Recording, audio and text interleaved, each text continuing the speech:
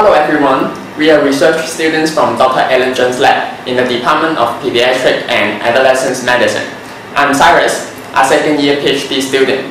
My research focuses on the analysis of Epstein Barr virus, EBV genomes, and their association with any diseases. My name is Mika. I'm from Indonesia. I'm a second-year MPhil student, and my research focuses on studying the mechanism of lytic induction of Epstein-Barr virus by a novel compound E11 intermediate.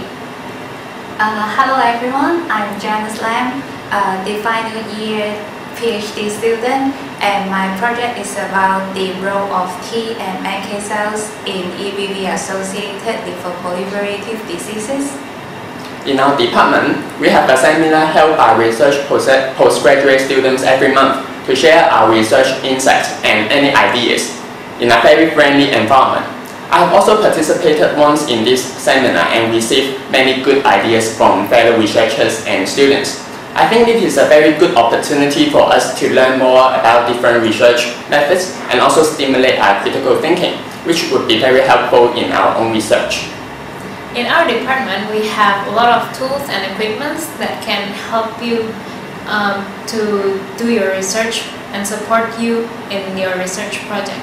We also have a lot of staffs and students that are very supportive and helpful, and they are willing to teach and train you to use the equipments and to share ideas on different research techniques that will help developing your research methods and give you a good research experience.